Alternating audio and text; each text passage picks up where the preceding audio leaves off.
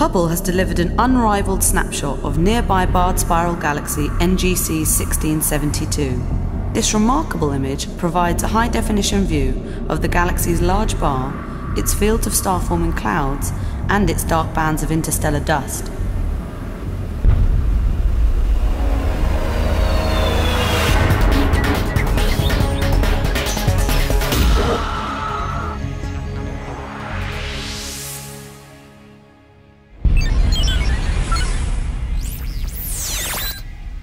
This is the Hubblecast, news and images from the NASA ESA Hubble Space Telescope.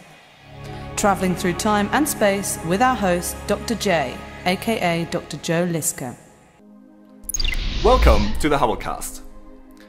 Now, when we look around us in the universe with powerful telescopes, essentially all the light we see comes to us from billions and billions of stars. And these stars are gathered together in galaxies. So galaxies are essentially just huge collections of stars, gas and dust, and they come in an enormous variety of different shapes and sizes. Now today I'd like to talk to you about one particular galaxy, and that's NGC 1672, located in the Dorado or Swordfish constellation. Now here is a spectacular brand new image from the NASA ESA Hubble Space Telescope. As you can see straight away, it is a spiral galaxy.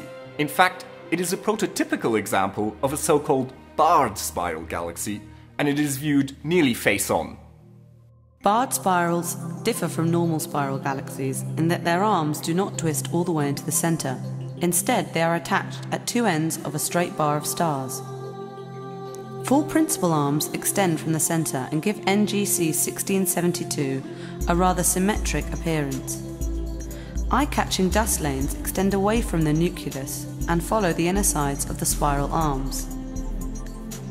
Hot young blue stars are seen in vigorous star-forming clusters in the galaxy's spiral arms. Delicate curtains of dust partially obscure the light of the stars behind them and colour them red. NGC 1672 is almost like a sister galaxy to our own galactic home, the Milky Way.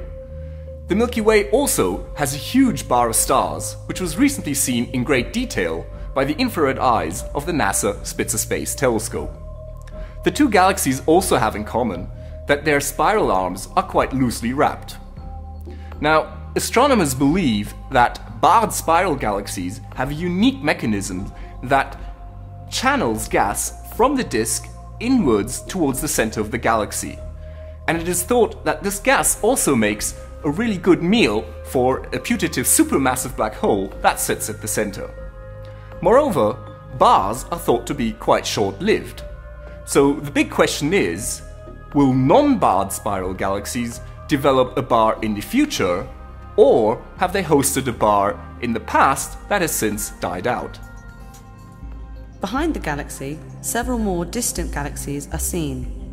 They are coloured caramel by the dust in NGC 1672. Also seen in the image are a few bright, much closer foreground stars from our own Milky Way. Astronomers are still puzzled about how bars actually form. They could be the result of instabilities in the disk that harbours the spiral arms, or they could develop in the aftermath of galactic collisions. In any case, the formation and evolution of bars is still a matter of debate. This is Dr. J, signing off for the Hubblecast. Once again, nature has surprised us beyond our wildest imagination.